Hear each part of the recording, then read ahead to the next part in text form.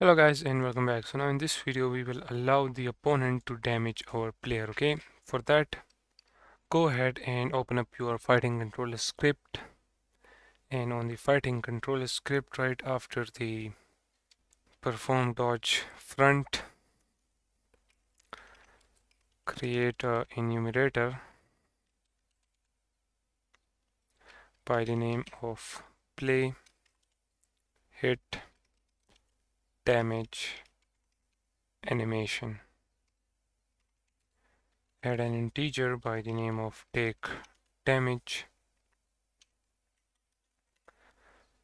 Okay, then at the top we will say yield, return new, wait for seconds. Let's wait for 0.5 seconds,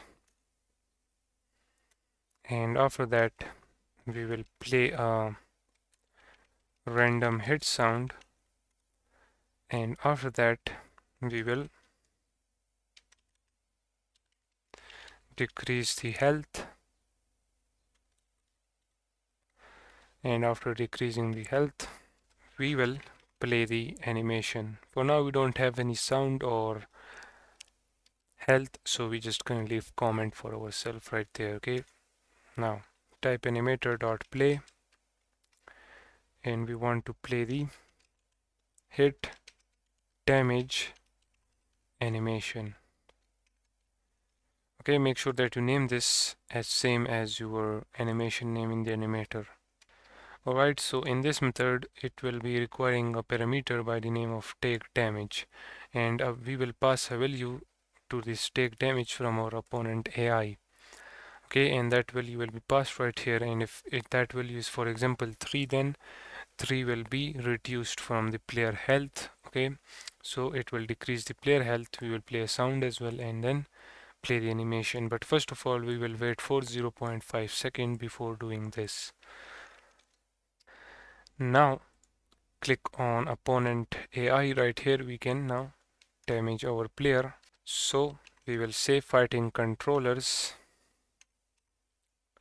let me check if it is fighting controller or just fighting controller. Okay, it is just fighting controller.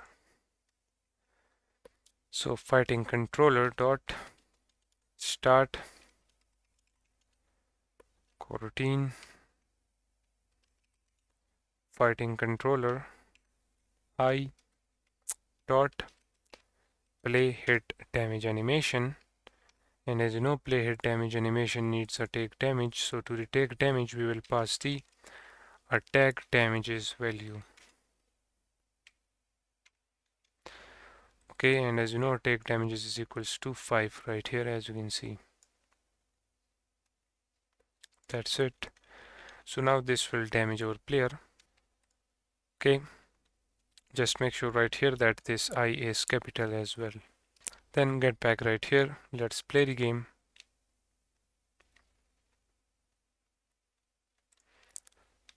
Let's move closer to the player. Okay, now as you can see, whenever the player attacks, our player plays the animation like if the player is taking damage, as you can see. Okay, as you can see, it looks really good now. Okay, if you are using some other attacking animations, then this value should be changed according to that. Okay, with my animation this 0.5 hold time is the best, as you saw. As soon as the opponent attacks, okay, the opponent hand hits our player, it plays the damage animation on our player. Okay, now we can play the animation, but now let's go ahead and do the same for our opponent as well. Okay, so we can just copy this whole method from here, click on opponent AI, let's scroll down, and after this create random number, paste it. Right, it looks good. Then come back to fighting controller, and right here where we say loop through each opponent. So now we will loop through each opponent and we will only damage that opponent which is active and which is closer to the player. Okay, so first of all, in order to check if the player is closer to the player, if the opponent is closer to the player or not, for that we will have to create a radius. So if you scroll up right here in this, create a public float by the name of attack radius. Okay, set it to 2.2 f. That's it, attack radius. Alright, now right here let's loop through all of the opponents. So we will say for each transform opponent in opponents, which is this opponents. Okay, we don't have the opponents array, so let's create that. Okay, so right down below, let's do it right here. So public transform, name this as opponents. That is it. Now scroll down back again. So now when we loop through all of the opponents, we will now check if the opponent is within the attack radius. So in order to check it, we will say vector3 dot distance, and the distance will be from the opponent dot position till the player position, and we will check that if that is less than or equals to the attack radius.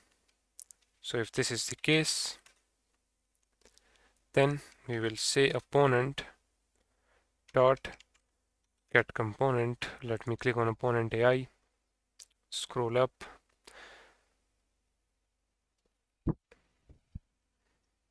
just as we did right here.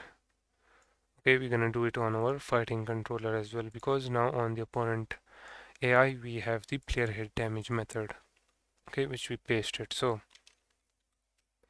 we want to get the opponent AI script from the opponent, and on that script we have a method which is of type enumerator. So for that we have to type start quarantine, then opponent dot get component, and we want to get the opponent AI. Alright, and from the opponent AI we want to call the player hit damage animation, and in the parameter we will pass the attack damages value, and as you know that the attack damages is 5. Okay, so make sure that right here at the end you add a semicolon, and that will be it. Click on Eddy. Now in the opponent we need to drag and drop origin Kazama in there like that, and that will be it. So now if we play the game, okay, on Jin Kazama my attack cooldown is set to 3 and attack damage is 5. Alright, as you can see we can now damage the opponent as well, and the opponent can damage us as well, as you can see.